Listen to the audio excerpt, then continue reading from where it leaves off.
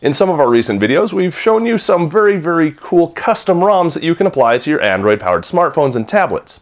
But what happens after you've tried them and you decide that they may not be for you, or you want to revert your device back to stock? I'm Joe Levi for Pocketnow, and this is how to restore your Google Nexus to factory stock condition.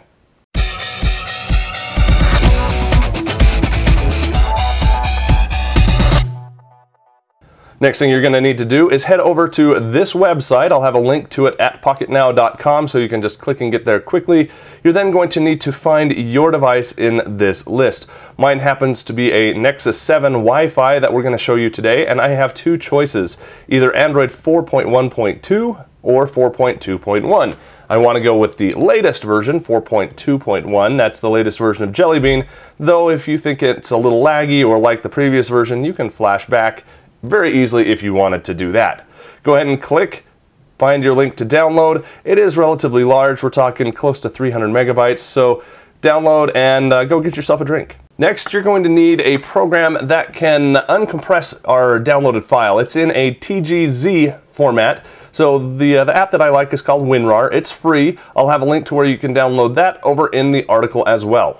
Next, if you don't already have it, you're going to need to download the Android SDK or a slimmed down version that has fastboot and ADB and all the required tools so that you can hook your device up to your computer. To get the Android SDK, I'll give you a link also in the article. Once the Android SDK is installed, you'll have a platform tools or a platform directory depending on the version and what platform you're using to install all of these tools upon. It looks something like this. What I'm going to do now is just copy all of my Nagasi, I think I said that wrong last time, all the I'm not even going to try, all the Nexus 7 files over into this folder. And yes, I do need to have administrative privileges, so I'm going to continue. This time I'm going to say yes to all items because there's half a dozen or so. Close that folder, and now I've got everything over here that I need. This is where things get easy. You need to reboot your device into fast boot mode. The way I've done that is held down the volume up and down button when the device was off, and press and hold the power button until it comes up to fast boot. You can tell because it says so right there. Next, and of course I've got this hooked up to the computer.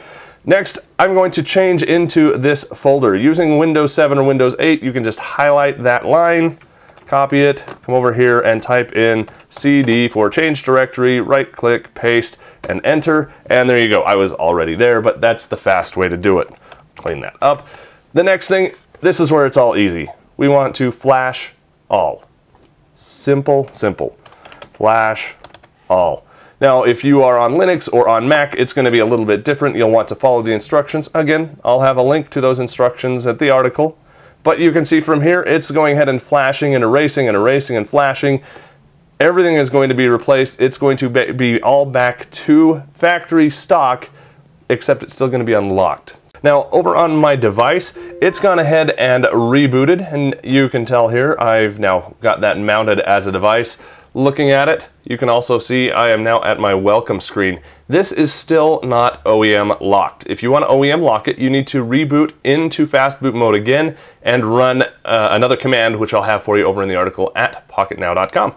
So there you go. You can now quickly and easily restore your Nexus device back to factory image and even OEM lock it again so that you can resell it, so that you can give it to a family member, so you can send it in for warranty repair, whatever the case may be.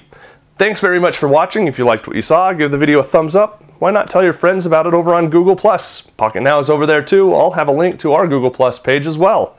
For Pocketnow, showing off how to dig out of the hole you may have dug yourself into with custom ROMs, I'm Joe Levi. Thanks for watching.